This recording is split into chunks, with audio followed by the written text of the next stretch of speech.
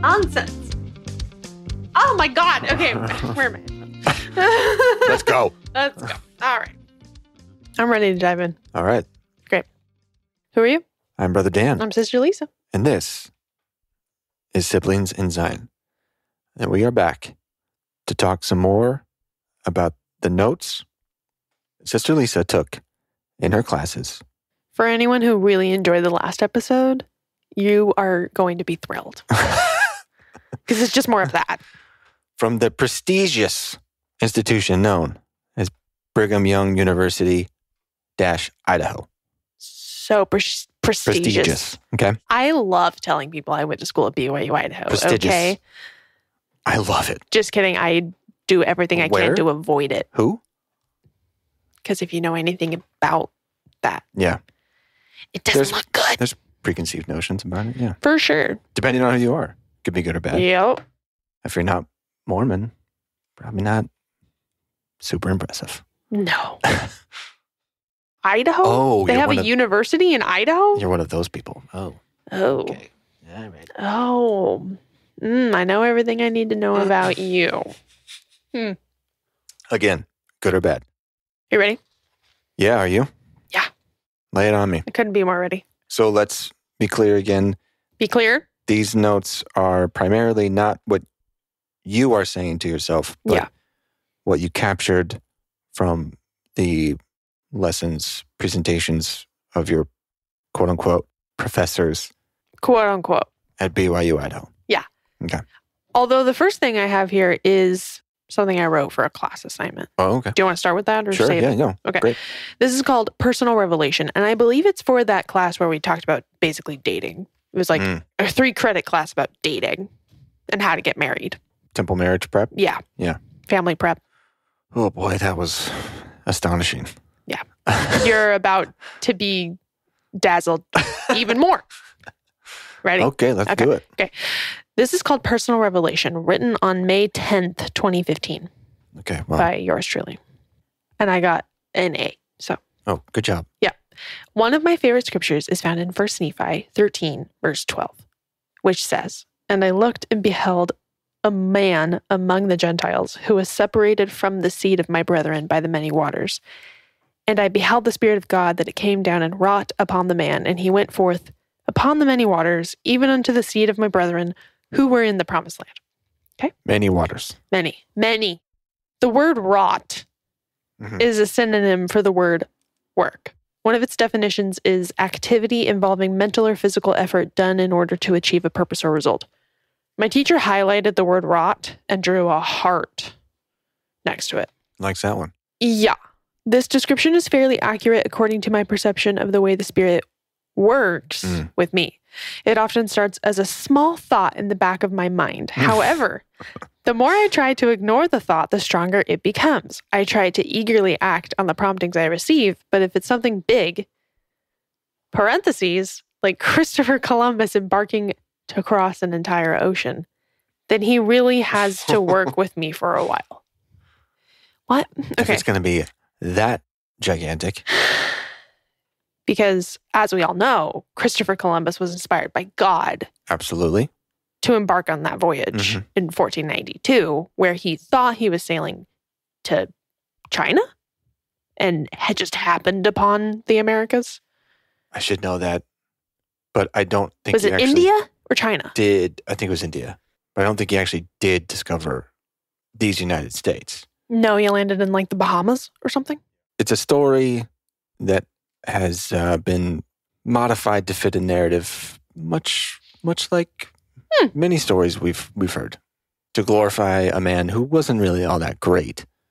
Interesting parallels. There was an episode on the podcast we've talked about called "Everywhere You Go Is Bullshit," formerly known as The Fundamentals, in which we covered that very man, Christopher Columbus. It'll be in the show notes. It's great. For some reason, I really thought that was such a great metaphor for revelation as a Mormon. Well, doesn't Nephi refers to a person who we assume to be Christopher Columbus? Yes. Yeah. Who is, that's the scripture I was quoting when I started. Okay. Because you think you know one thing and then God actually has a different plan for you. Like Christopher Columbus landed on a completely different continent than he thought he would. So I was like, oh, we're all like Christopher Columbus. When we receive revelation, we like go towards something, but then we're surprised by what God actually has in store for us, like what his plan is for us versus what we think our plan is for us. Yeah, but we do have completely free agency. But completely free. We are the most vulnerable to counterfeit revelation, fake, not really the will of God, when we want our plans to go through more than we want God's plan to be fulfilled. Of course. If we ignore his guidance and insist on having it our way, sooner or later, we see why he was instructing us differently in the first place. The times when I receive the clearest revelation from God is when I first humble myself. Fasting opens the spiritual channel ever wider. And when I pray with a question and open up my scriptures to find an answer, it is there every time. When we have real intent, we can receive real revelation. Real intent implies that we are really willing to act on the answer we receive, whatever that may be, and whether we like it or not. If we have real intent. Real intent. As in, if we really give up our intuition. Exactly. Our personal. If we just give up and accept that the things that we're being told from our institutional leaders are the right thing to do. Exactly. Now you're getting it. Like when you decided not to go on a mission, right, or to go to the school that was not BYU-Idaho. Yeah. We had to just give in and trust that your betters were correct. Exactly. Okay, I'll throw some stuff out there and you say, tell me more or move on. Okay. Question, how does a lack of understanding about real love and a lack of knowledge about the doctrine of revelation leave us vulnerable to the influence of the adversary? Ooh. Okay, this is interesting because I was just listening to the latest Mormon Stories episode featuring John Larson. He was talking about the character of Satan and his many versions in the old scriptures and Joseph Smith's scriptures, you know. Yeah. And who is the adversary? Satan. Right. But in the scriptures, it actually describes different things that are attributed to the adversary. Yeah, his roles. Yeah. Mm-hmm. So the tempter. It comes back to something that I think that we've talked about many times. Like the character of Satan and Lucifer, the adversary, is so nebulous that changes to fit different situations and narratives. And it's just... That's true. Whatever is in opposition to what church leaders are trying to convey at the time. Yeah. Whatever is adverse to paying your tithing, reading your scriptures, paying your tithing. Oh, wait, paying your tithing? Did we mention that? Married in the temple and then paying your tithing and making kids who will pay your tithing. So, yeah, give me more of that. Great. Perfect. God is always more powerful than Satan, but Satan does try to interfere with our seeking revelation from God. Yeah. He does seem to have a whole lot of power and influence. Now, remember, this is a class about dating. So the answer starts with, anytime hormones are involved, we are vulnerable. Okay. So so at the time, where would you think, who's responsible for the hormonal balance? You are. I am? The natural man is an enemy to God, Daniel. You mean my reaction to the hormonal action? I can't control just your my whole hormones. Body is an enemy to God, your natural state. The thing that he created. Yeah. Anytime two people are involved, they both need a yes for revelation, a yes to get married. If I'm really at peace, why do I keep praying the same prayer? Is this the person I should marry? Is this the person I should marry? Is it the person that I should marry? How can we get experience with personal revelation? You can have what you want, and that will be nice. Or you can trust the Lord and have something better. Oh. Yeah. Even if it doesn't feel like it's what you want. Okay, these are the principles of revelation. Are you ready? Yeah. There's 8 of them. Oh, geez. You don't get revelation for others. The Lord doesn't take away our agency. The Lord doesn't inspire you to break commandments. Watch out for pride. Look out. Don't manipulate with revelation. Have some experience. Be obedient and have real intent. Have real intent? Mm-hmm. What qualifies as real intent? Remember that scripture at the end of the Book of Mormon where he's like, and if you pray having real intent, then the truth of what these things will be shown unto you. Like I said, real intent is, do you intend to act on the answer you receive? Whether you want to or not. What if you don't receive the answer that is in the affirmative, as in praying as to whether or not the Book of Mormon is quote unquote true? Then the lack of answer is that you knew all along. You didn't need to get another answer. What if you get the answer that it's not true? Then you didn't have real intent, is the implication. Yes. Bullshit. It's just There's a only one right merry-go-round of bullshit. How can we know our promptings are the real deal? Wait, sorry.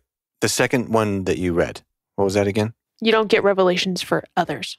Now, I would for others. I would think that many members of the church would kind of scoff at that, or at least recoil, because they sure do like to share their own revelation about you. Have we not both? Have we not? Yeah. Yeah. Experienced that. Interesting. Yeah. Where does that come from? My teacher. Right. Do you know where they're getting that from? No. Under what authority? I mean, at least she's I would talking about recognize, like the question of who to marry. At least I would recognize that is, in this context, a healthy thing to set forth, and that you don't need to give deference to the man, that their revelation is for you. Right. I had that revelation. You're supposed to marry me. Yeah, because we know this has been a problem before. Yeah. Doesn't sound familiar at all. Yeah. I could appreciate that. Yeah. Seems slightly less manipulative. What can we do to enhance our ability to hear and recognize the voice of the Lord? Why is this so hard? It only gets into our soul if we work for it.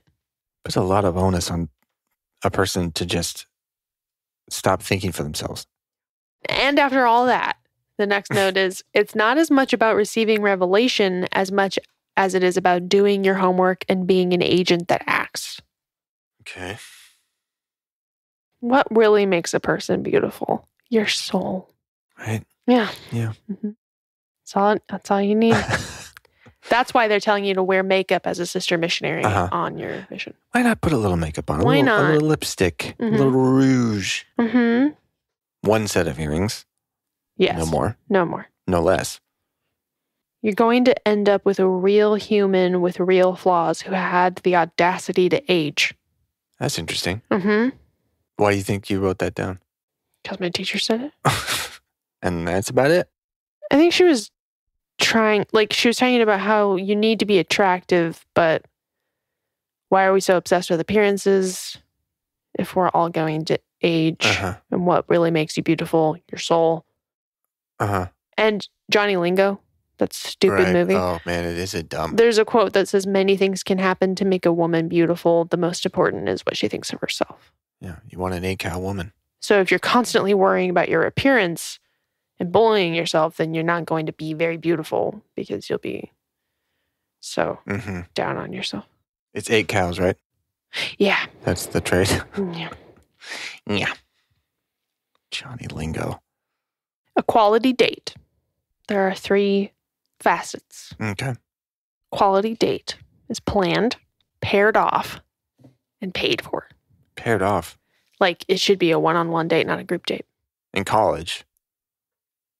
But before that, you're encouraged to do group dates. Yeah. Paid for. Yeah. The guy should pay for it. Oh, of course. When you're on a date, you need to be looking for evidence of maturity, unselfishness, and commitment to the gospel. And then she gave us tips on how to look for each of those things. Okay. You want to know how? Please.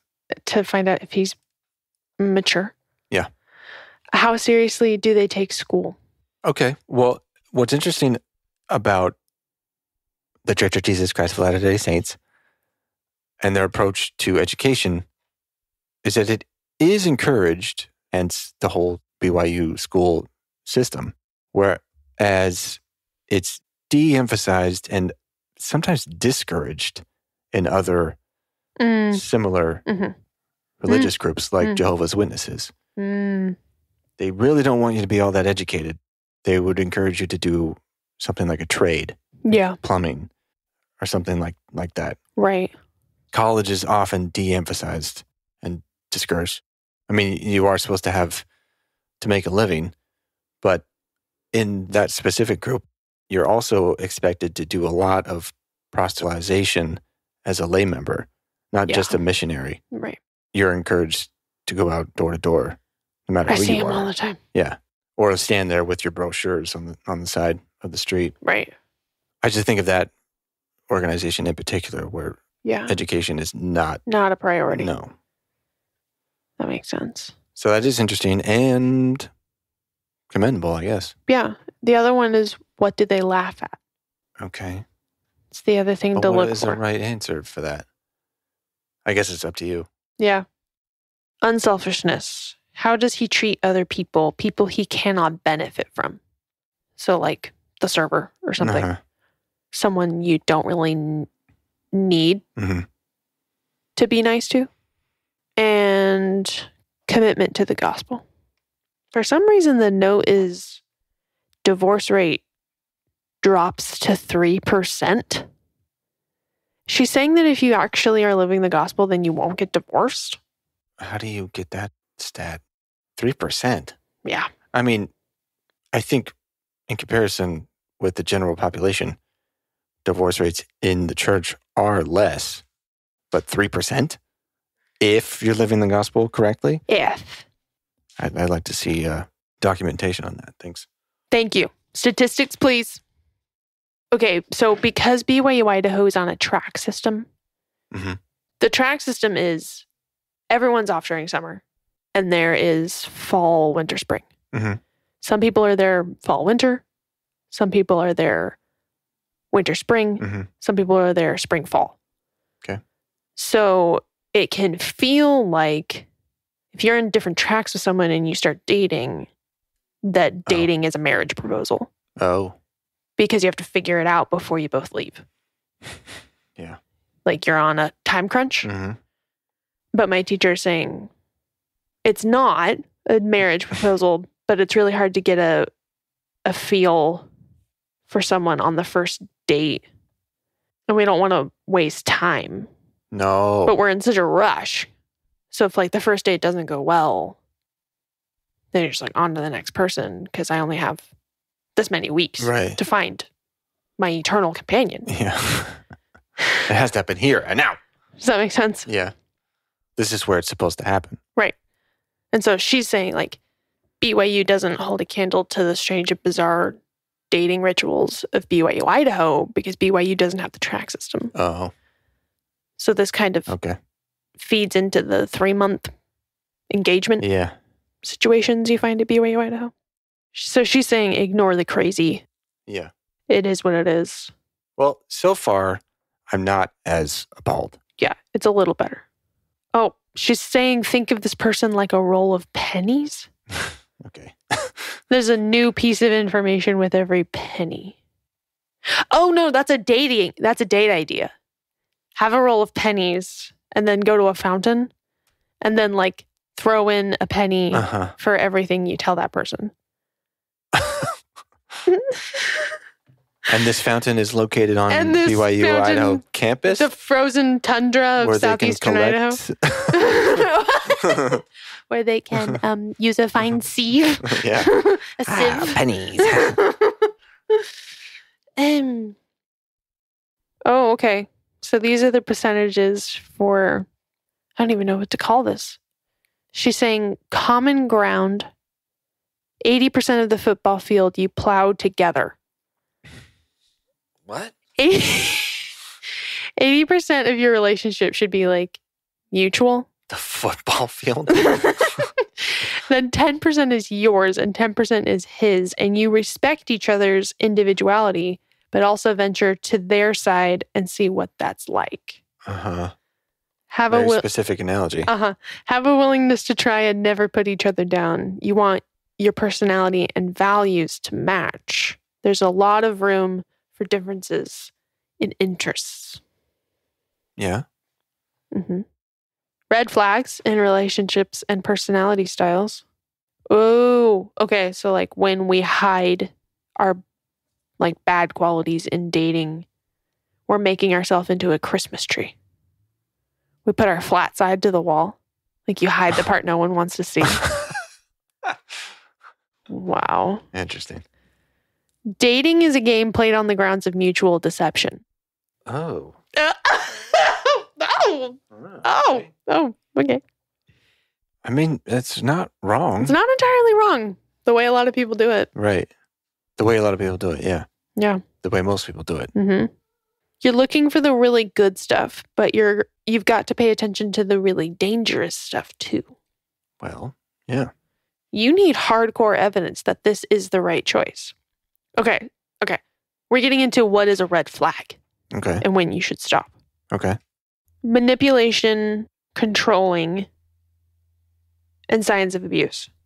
Manipulation is more subtle and controlling is more obvious, but there's a spectrum from mild to severe. And you aren't going to see the severe, so look for patterns of mild. Okay. In the dating stage. Is this professor, is that an appropriate even term? I should probably adjunct. I don't even know. Is this different than the one This that is we've the same heard? person. This is the same person for the Temple Marriage Prep? Yeah. Then why am I finding myself so I know. much less? Remember? Because there are sprinkles of, yeah, that makes sense. Yeah. And then sprinkles of, I'm sorry, what did you just say? And that sounds ridiculous to a degree that I am perplexed. Mm-hmm. But yeah, most of this I could appreciate. I know. I'm sure we'll get there.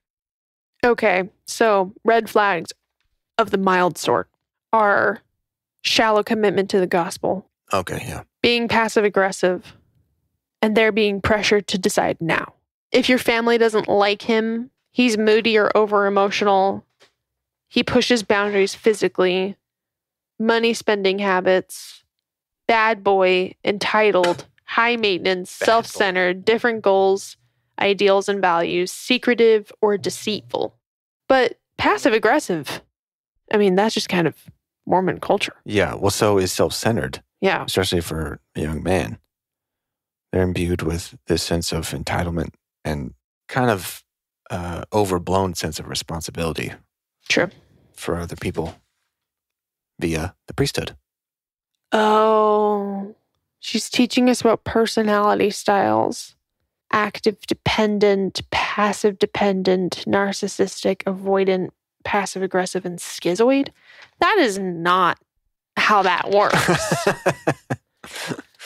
No. Oh, yeah, that's wrong. That's garbage information. Into the trash. Discussion question. 1. When does kissing cross the boundary? Yeah, when does it? Is it too many kisses? Is it where you kiss? When your hormones get bumped up that high, you cease to be able to think That clearly. high. When you're kissing. Motivation is everything. Any kiss is a rush. Your body is wired to respond to that, so do not kiss in a series. A series Set of a kisses. timer. Okay, it's been 30 All right, seconds. Stop. No. If you manage that, it will never go too far. The girl who NCMOs is the girl who will withhold sex after marriage because she has learned to use sexuality as manipulation.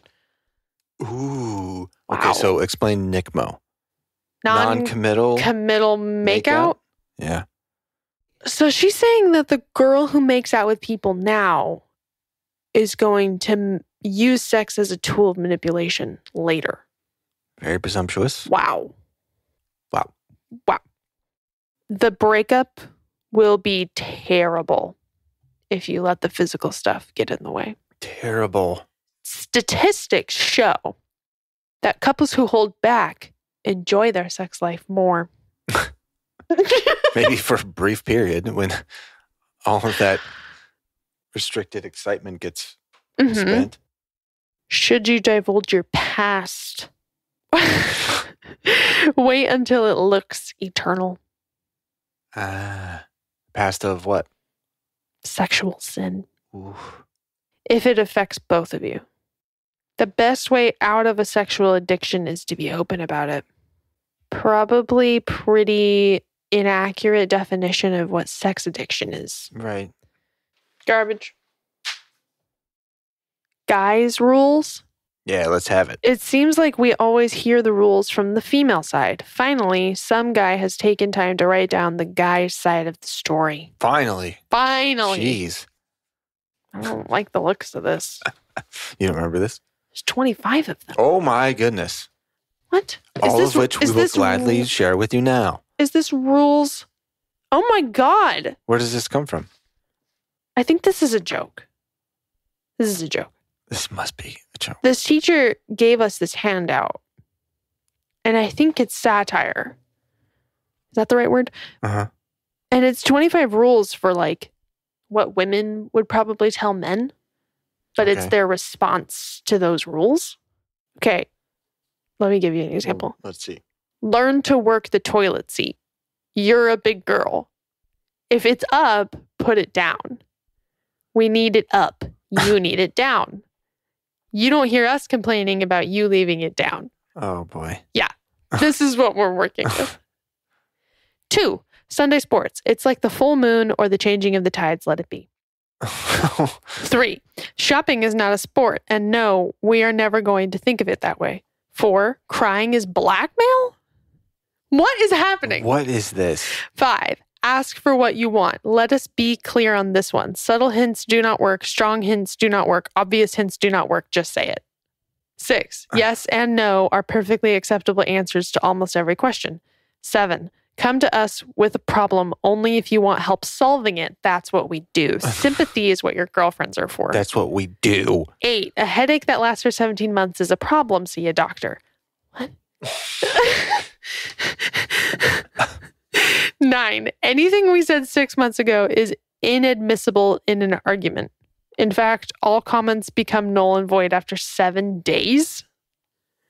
10, if it's not fair for us to expect you to dress like the Victoria's Secret girls, it's not fair for you to expect us to act like the chick flick guys.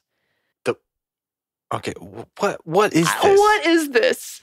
I don't understand why our teacher gave us this handout. You have enough clothes, you have too many shoes. I am in shape. Round is a shape. What? We're moving on. Round is a shape.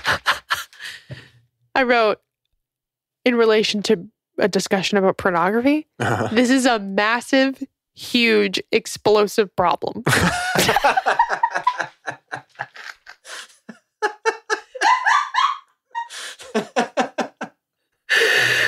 Oh my God. I mean, the 3 of those things capitalized by explosive.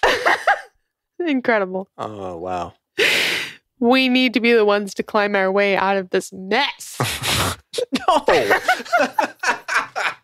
Oh, Jesus Christ. We're covered in this explosive mess. Oh my God. Oh, shit, man. There's something called the compulsive cycle. And what is that exactly? Oh, it's pornography is a dysfunctional emotional problem. So we're learning about the cycle of shame. Oh, boy. Yeah. Although I really felt seen when we went over that shame cycle, because that's what my whole upbringing was like. Mm-hmm. It was like doing something the church tells you not to do and then feeling horrible for it. Yeah. And then feeling like you can't talk about it. So then you just feel worse and more isolated. And then the cycle just keeps continuing. Mm-hmm. Only then I told myself it was my fault. Yeah. Oh, when should you call an engagement off? If they cheat on you. Look for the pattern in the red flags. If it's a one-time thing, it's okay. It's not a reflection of normality at all. If you can make a list, then you can talk. If it's just general anxiety, then that's exactly what it is. If If you're calmed every time you're around him, then it's okay. That's fine. Wedding day. Finally. She gave us a whole rundown about what to do on the wedding day. Such as? Sit and meet with the recorder and go over the paperwork. Like getting your tempo recommends and the rings. Talk with the ordinance worker. How to get around the bride's room in the temple. What kind of dress to wear. It says it's about your countenance. Stay close to the Lord and you will be beautiful. Absolutely. The celestial room on the other side of the veil. The sealing room. I've only been to one sealing, and it is weird because when you're there for a temple sealing, they're in their temple clothes, the people getting married, but everyone else watching is in their church clothes. You're not all in temple clothes, which is weird. Oh, advice about sex. Oh, here we go. After the wedding. Which is the first time, obviously, it's going to be happening. Yeah. But I'm nervous, but I'm inexperienced. What are realistic expectations? What should the boundaries be? What about birth control? Advice to men, advice to girls, other questions. Ooh. Oh, God.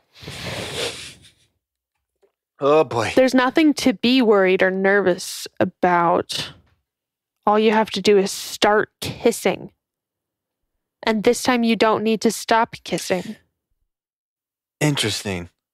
I remember her saying, all you have to do is kiss and your body will know how to do the rest.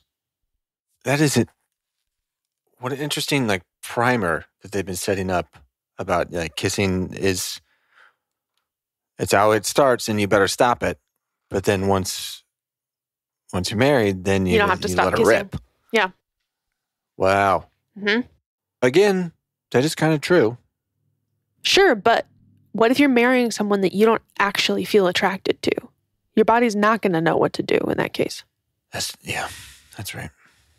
And that's where the And you wouldn't know. unfortunate... Exactly, you wouldn't know. If you've stopped yourself from letting your hormones progress in a way that they naturally would, if you really were attracted to someone. Yeah. And didn't even examine that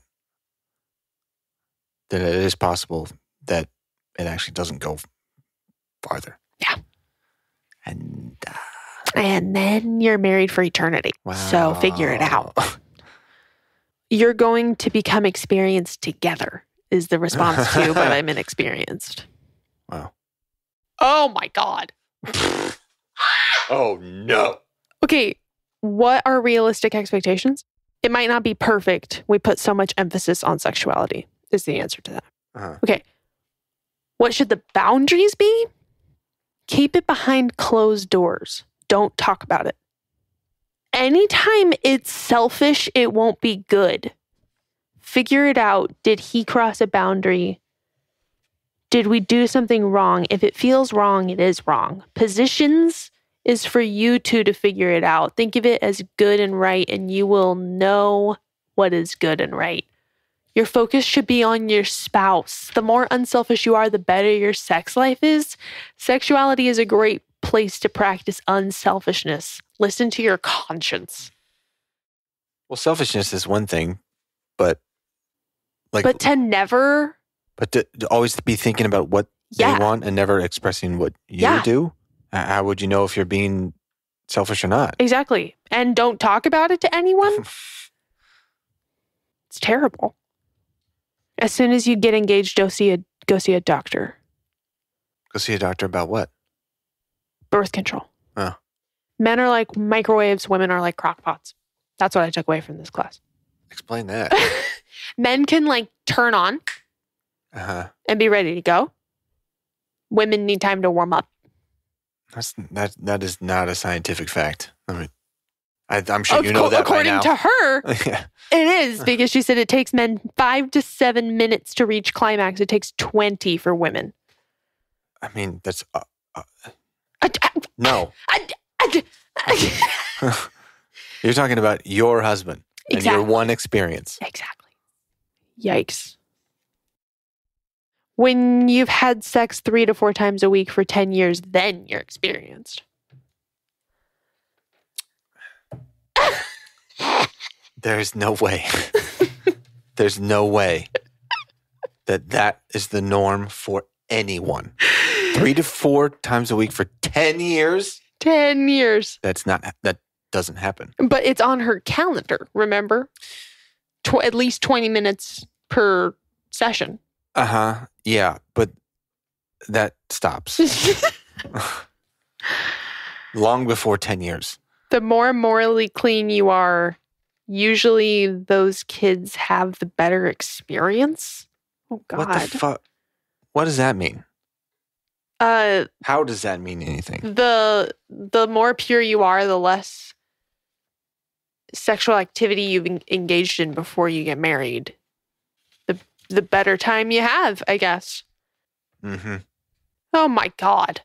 Don't go to your parent behind your spouse's back. Go to your bishop. No. No. Oh, my God. No. Why would you want to share that information with your bishop before... Because he's a judge in Israel, okay?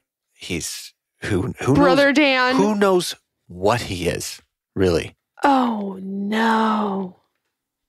Because as we've seen many times, especially lately, bishops can be just as creepy and criminal as anyone, especially when they are privy to all this information. Yeah. And the psyches of these people. Is sex on Sunday appropriate, though? Great question.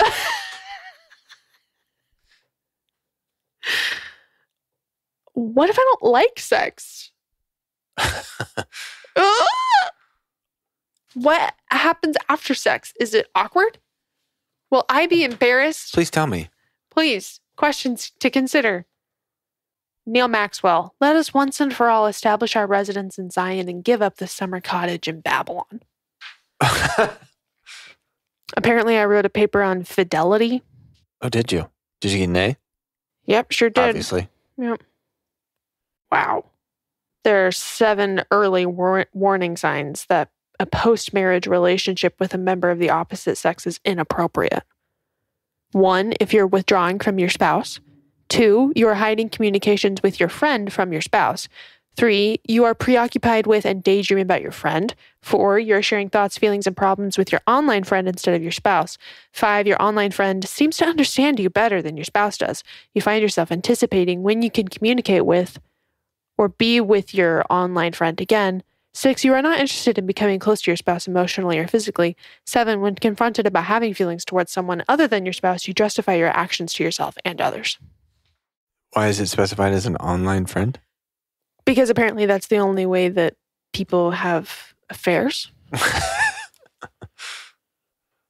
Wow. President Hinckley says selfishness is the reason for broken homes. This makes complete sense because one of the number 1 attributes for making a marriage work is unselfishness. Duh. On the part of the spouse. As we've learned. There's a difference between sensual, slutty, and sleazy. What? And elegant, beautiful, and sexy. And what is that difference? We'll never know. More information. We will never know. Oh, look, more about the love languages. Oh. Challenges come to every marriage, no exceptions. Transitions to expect, conflict, money issues, parenting styles. Number 1, pay your tithing. That's the answer to your marriage problems. Your money problems. Starts with tithing. Yep. Marriage provides you with a way to overcome your weaknesses. Don't be afraid of it. If you knew all the things that marriage can do for you, you would run to it with open arms. Porn addiction. No. And of course, if you have real love and real commitment, you can work out any problem.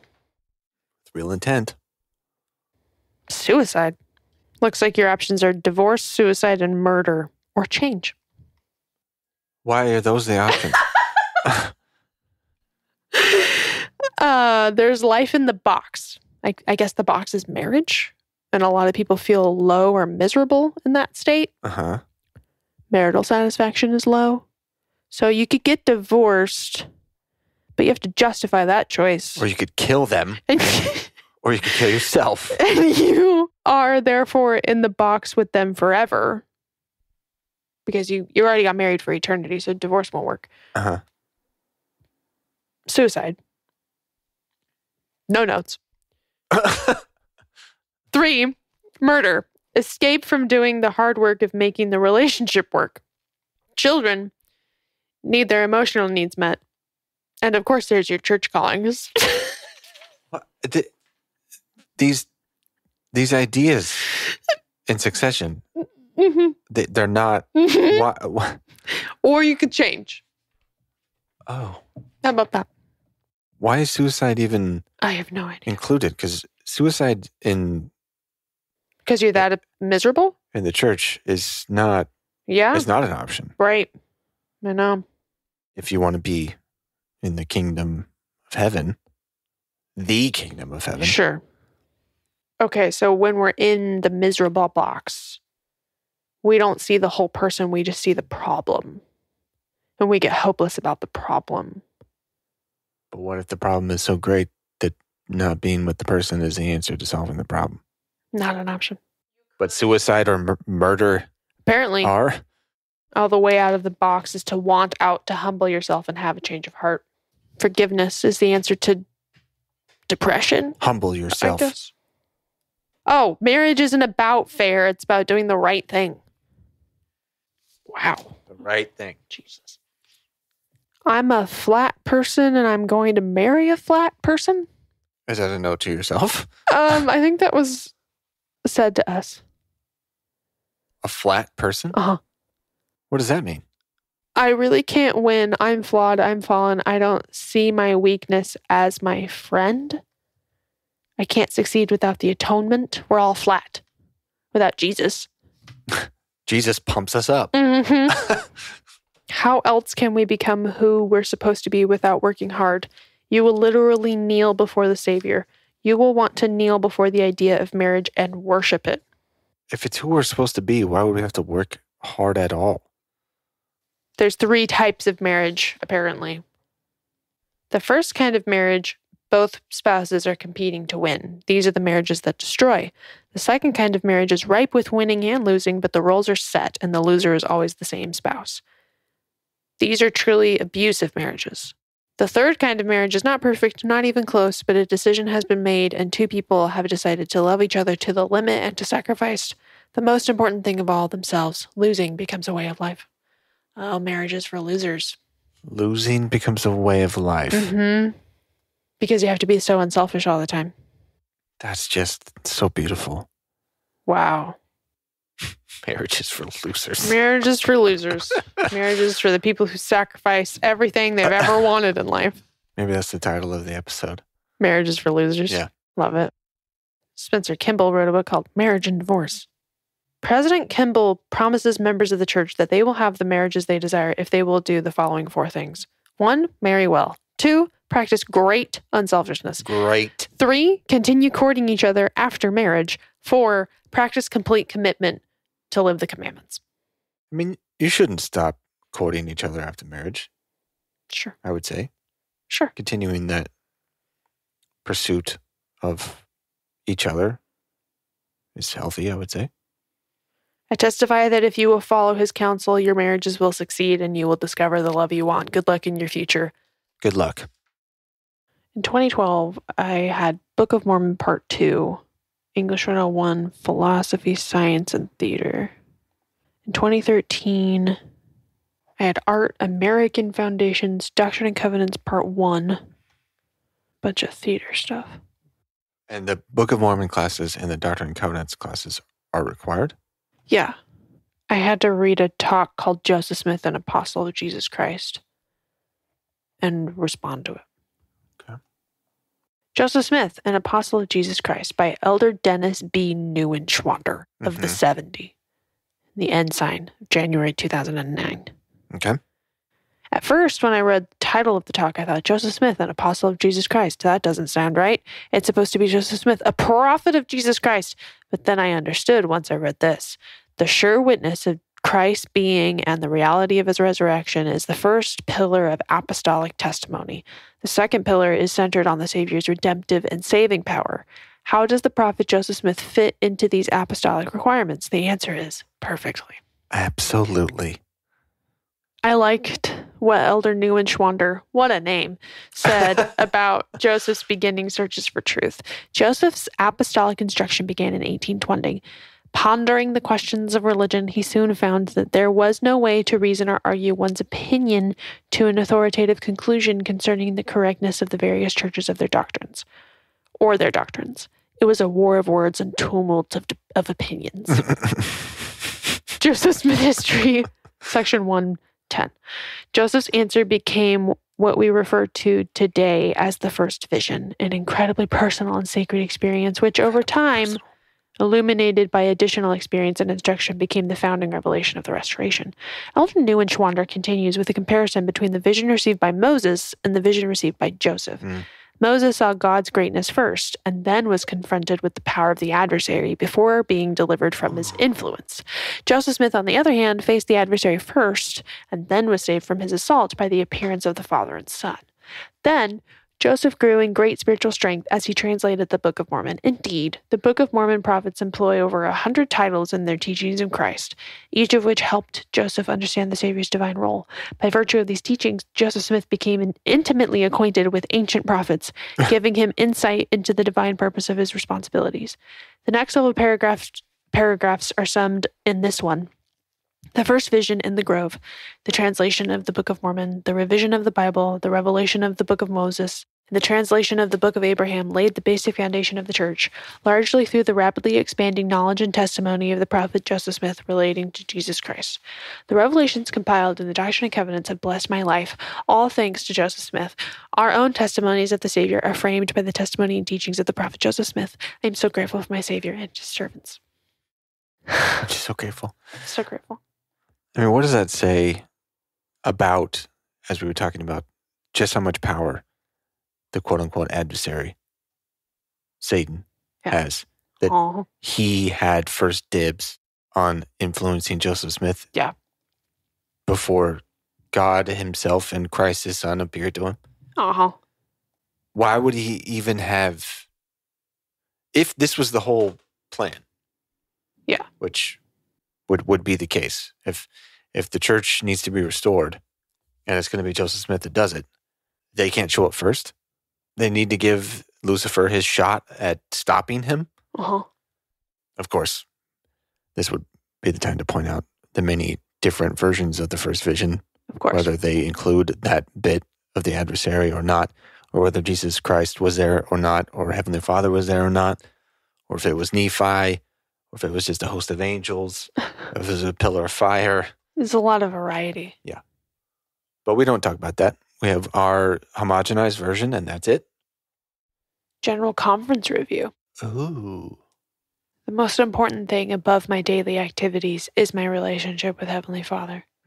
This talk impacted me greatly because it started me thinking about my acute awareness of my lack of spiritual nourishment as of late.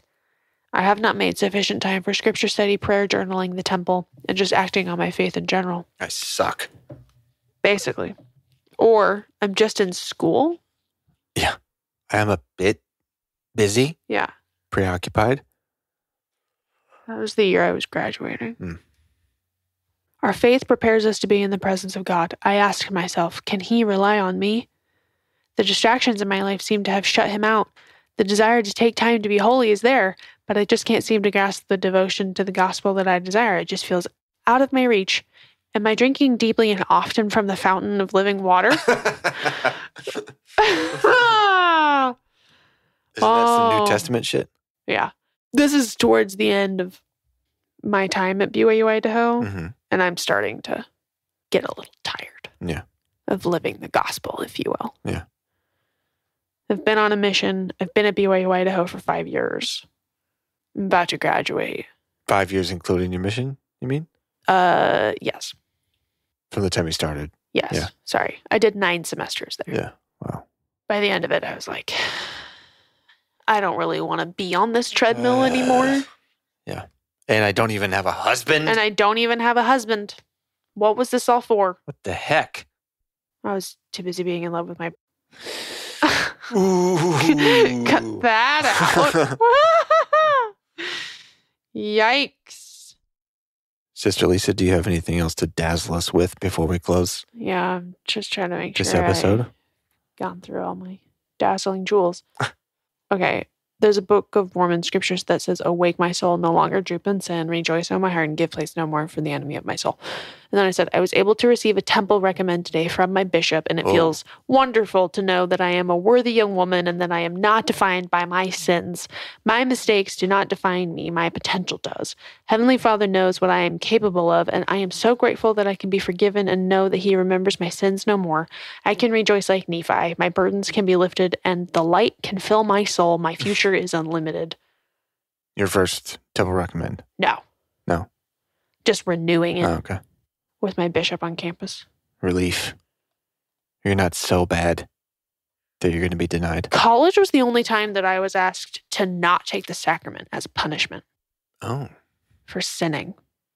That was the only time that that bishop told me not to take the sacrament for a period of time so that I could feel sufficiently shitty enough and that everyone would know that I had committed that sin because I wasn't taking the sacrament.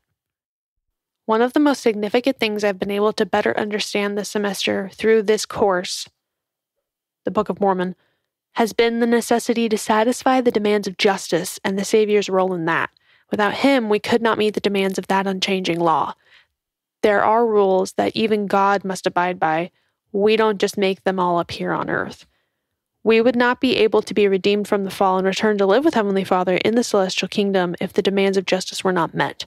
We cannot do that ourselves, but we would still have had to suffer the consequences without the Savior making an intercession.